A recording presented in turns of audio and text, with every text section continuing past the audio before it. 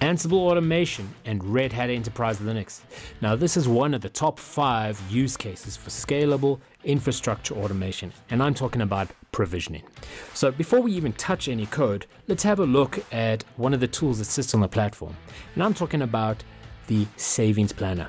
Why is the savings planner so important? Well, it allows me to judge the automation that we're going to build with some kind of return of investment. So this example around VMware provisioning, you can see all of the steps.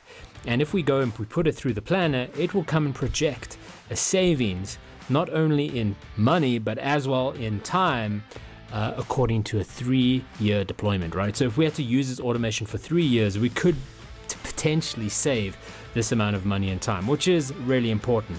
Now let's go and have a look on our platform. We're going to build some very basic provisioning here, nothing too complex. And we can obviously translate all of this and run a simple template and provision, but that's not really dynamic. What we want to be using is a workflow. A workflow's got a lot of power because it allows us to logically build progression through our automation. Instead of a single task, we could have multiple tasks. So I've started off with a single automation to build a system and build an instance, but now we're going to add a little bit of config into this. What's more, we're going to add a failure condition. So we're going to be able to add a ticketing system. So this is really simple. It's only really 3 steps, but should something fail, I'll know about it. Now, to make this more dynamic, we will introduce a survey into this workflow, and that survey allows us to get input. So you can see that when we basically publish this to anyone who wants to use it, they can go and customize the instance that they want to provision. So you could have a step here to actually even ask which data center, which cloud, etc.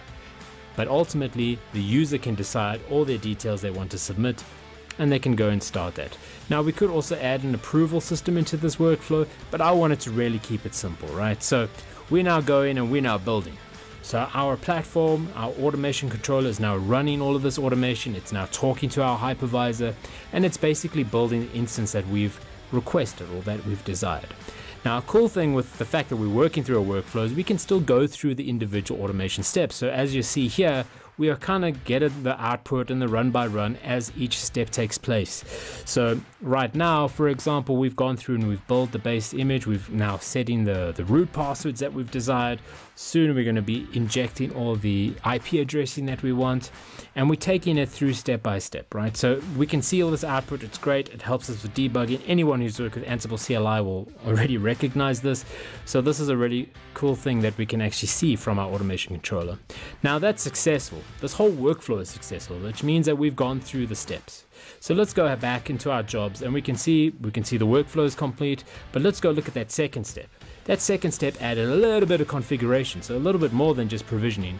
And you can see here we've added users that we want, we've added a Apache web server, we've done all of the disclaimers on our servers, plus we did a bit of firewall. So this is it. Our workflow is successful, our 2-step provisioning is successful. So the only thing left for us to do really is to actually go and have a look and check if this has actually worked on our system. So our system is up, it's ready to go. We can log into it. We will go directly through host name to find it. We're using the Ansible username, which is already predefined for us to automate it. And we can see the disclaimers there that we wanted, which is great. And now we're going to go and have a look at our service. Is our service up and running? So is Apache deployed? Is it running? And we can see that it is. So we're successful. Our 2-step provisioning is done.